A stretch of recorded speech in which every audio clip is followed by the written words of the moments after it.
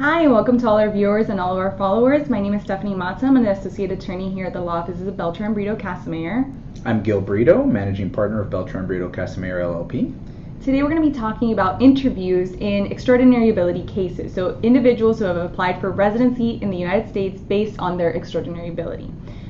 Typically, these cases did not have interviews, okay? So what we're seeing now is we're seeing a high volume of these cases have interviews. It's not something bad, it's not unusual, it's the new policy by USCIS. It's now something that is required by law. Every person that is applying for a green card basically is going to have to go to an interview. That's going to be on talent. That's going to be based on a company petitioning for you. That's going to be on a family-based petition. That could be I married a USC. That could be every case. And they've really limited which cases are not going to have interviews. Okay, so since our law firm specializes in a lot of talent and extraordinary ability petitions, we've started to see quite frequently on a weekly basis our clients have interviews. Okay, and I think it's important to kind of be prepared, well prepared for the interview.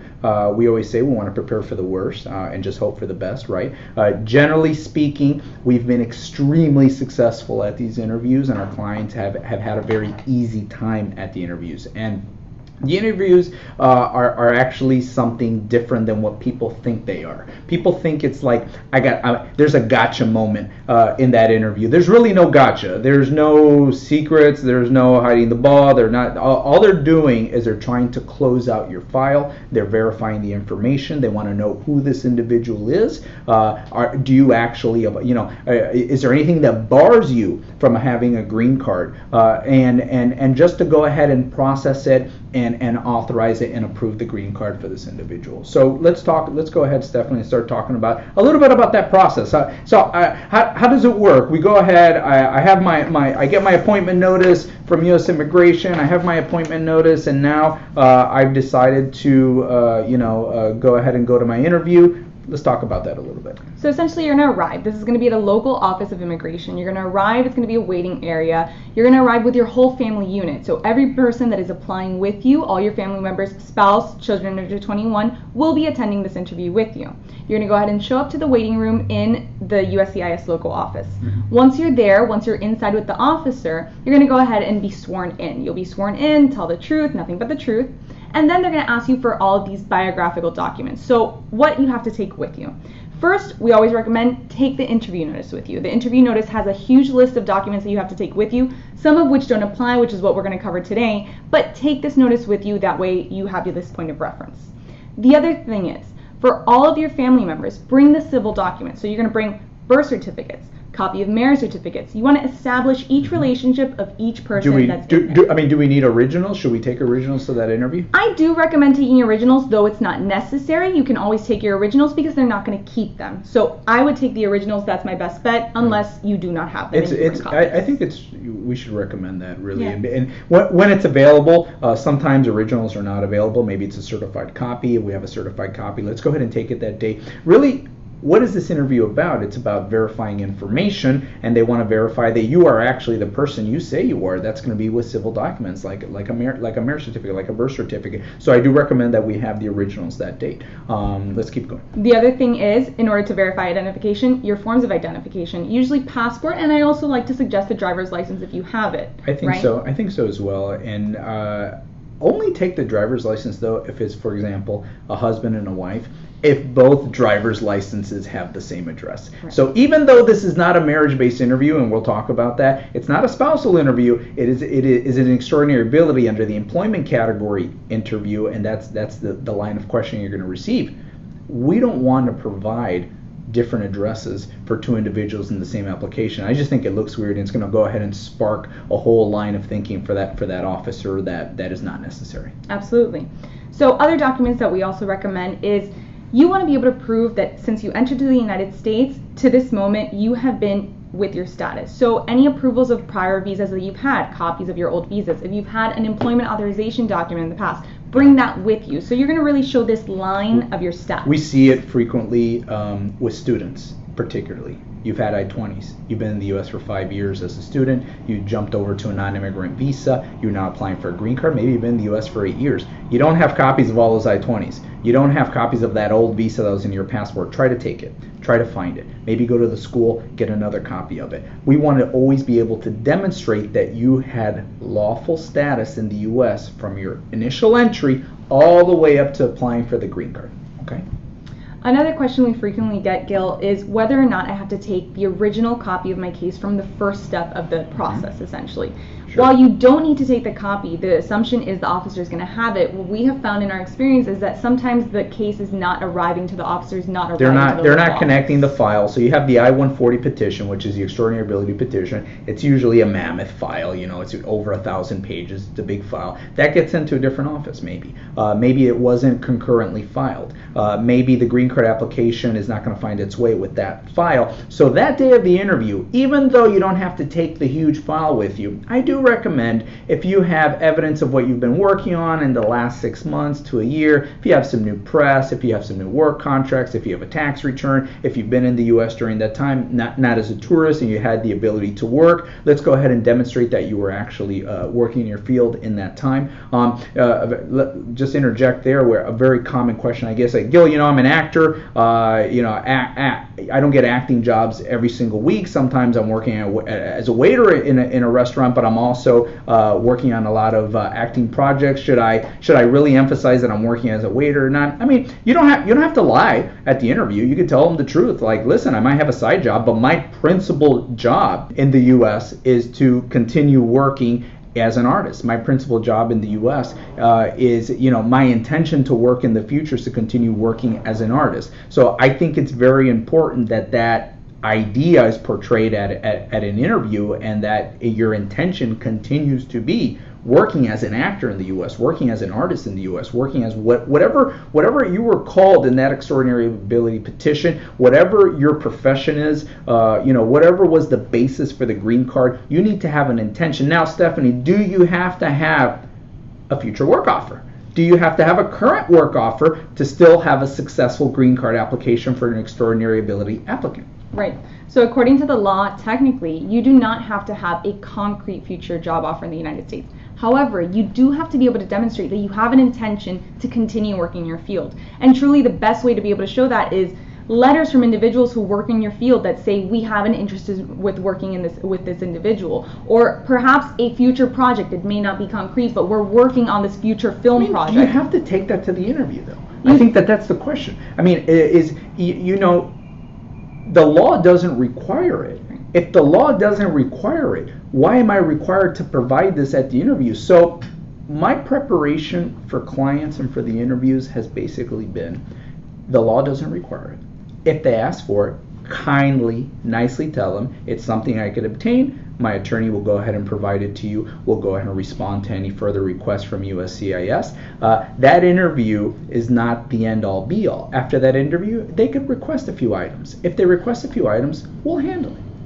We'll respond to it. We're going to respond in a very, very strong fashion, demonstrating exactly what the immigration officer wanted, requested, but at the same time being quite aggressive with legal arguments and saying, if something's not required by law, it is not required by law. It is not on this. It is not on this interview checklist that you received in the mail. And I still believe that we need to comply with absolutely everything that they're requesting and is on this list. But at the same time, in a very nice, respectful, diplomatic fashion, hey, that's not necessary, and it is not a requirement for an extraordinary ability applicant applying for his green card.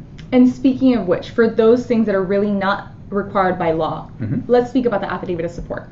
Okay, so typically for green card cases, family-based cases, what you see is this thing called the affidavit of support. This is where somebody is becoming financially responsible for another individual in the United States. They are signing basically a 10-year contract with the U.S. government that I am now financially responsible for you and for all your financial obligations, medical obligations, bills, this type of thing in the U.S.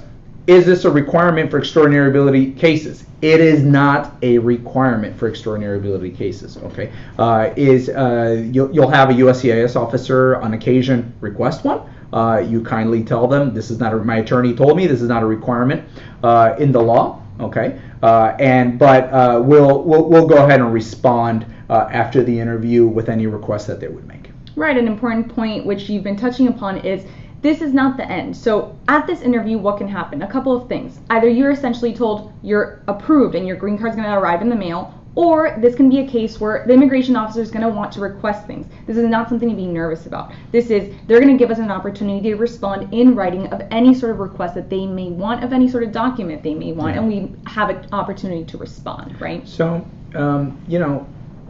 what I feel is the idea of what this people think this interview is actually is, and it's just a process. They're just trying to close out the file. They're going and they're checking off the checklist. They're verifying the documentation. They're going to ask you a lot of questions from the forms. Okay, from those forms that you filled out and that you reviewed and that you signed, and they're going to ask you questions from those forms, and they're going to go through the information. They want to make sure that you're actually the person that's there that day. Okay, and that everything that you put in that application is true and correct and accurate. Okay, right. Unless there's issues, I think, like criminal issues, you have a little bit of a checkered history there with arrests. Doesn't preclude you necessarily from a green card. You could still possibly obtain a green card. Obviously, you need to have a consultation with an immigration attorney regarding that. But at the same time, you need to provide the proper documentation if you have an arrest. You need to provide, if you've been divorced twice, you need to provide the divorce decrees. If you're married and your spouse is there, they might ask you some spousal questions, and I call it a mini spousal interview. Even though this is based on employment and extraordinary ability, they still have the discretion to ask you some questions about your marriage. I mean, right. The example being, if you're married 2 weeks or very little amount of time before you submit this application, this may turn into sort of a mini marriage interview, and you have to be ready to be able to answer those questions. And it doesn't mean it's not a real marriage, right. And it is a real marriage, and you just need to document things a little bit more. Like, so I'll recommend, even though it's not a marriage interview, I'll recommend to a couple that, listen, take a lease agreement, take a bank account, take insurance documents, demonstrate, take some photos, demonstrate that you have a life together. If you have a tax return that's already been filed with both your names as a jointly filed tax return, take it with you that day. It's going to go ahead and make you feel more at ease that you have that with you that day, even though it's not something that that you have to give or that they may request, but you feel comfortable that you have it. If you want to provide it to them, if they're asking you for it specifically, feel free to give it to them. And Gil, to your point that if you have some sort of criminal history, some sort of checkered history, perhaps you've had issues with status in the United States, it is recommended that you can possibly bring an attorney to this interview to sort of verify those questions. The attorney, important, cannot answer questions on your behalf. Yes. However, the attorney can sort of make sure that the officer is following the guideline and making sure that he's answering, or he or she is answering the questions that they need to be answering, and not going elsewhere. Yeah, I mean, the attorney is there really in case something goes wrong. Okay, the attorney's job is not to answer questions about your life. The attorney, you might get an overly aggressive officer, and they'll just tell the attorney, hey, be quiet, and you can't. And it's like, I've been there, I've done that. Okay, and it's it just kind of depends. You might get an officer. It's very nice, and basically you almost take over the interview, and you have to provide all the evidence that they're asking for and do everything. It just kind of depends on the officer and their particular style. What I have seen, and I'm going to say 90% of our clients have gone to these interviews without an attorney because none is necessary. And we prepare you thoroughly prior to that. If they feel that they really need us there, we will be there. If there is an issue like a criminal issue or like you mentioned, let's say the checkered past, I do recommend that the attorney is there. At the very least as a third party in that room to make sure that things flow properly and there's no issues with the applicant. Okay. Another thing that could be recommended, if you don't feel confident in your English and you don't feel strong in your English, you do have the opportunity to bring an interpreter with you. Sure. And the interpreter can enter with you. And you may encounter an officer that says, don't worry, I speak French as well, the interpreter is not needed, but you can and you have the option to be able to take that interpreter. That's one of the things on the list that's the first thing on the list actually. Do you need an interpreter? If you do, take one that day. If you want your attorney to be there, your attorney may be there. Bring these civil documents that day with you. Just to recap: passport, birth certificate, marriage certificate, divorce decrees, even a death certificate on some occasions is necessary, as well as a civil document. I prefer, again, take originals if they're available, or certified copies that day. And generally, and one just kind of to close a little bit. So you say you have extraordinary ability in music, acting, business, whatever the basis was for your EB1-1, your green card petition. You should be prepared to talk about your field. You should be prepared to talk about your past history. You should be prepared to talk about what do you want to do in the future in the U.S. Even if you're not working today as an actor, a musician, a business professional, a marketing guru, whatever you could think of, a college professor, you don't have that job at university yet. An amazing designer, you don't have that job yet. But you could talk about what your intention is, and potentially I have some things down the pipe. I have a possible project I'm working on. I'm working on my own project, freelance right now. I'm doing my own thing right now. Be prepared to potentially talk about those things, and I would try to restrict that to your field of endeavor. Even though you might be in all these other baskets and doing a lot of interesting things, let's try to focus on your extraordinary ability field. Okay? Absolutely.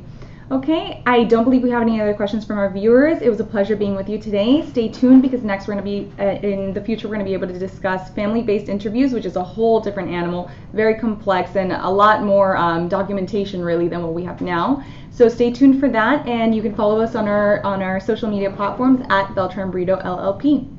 Thank you. Thank you.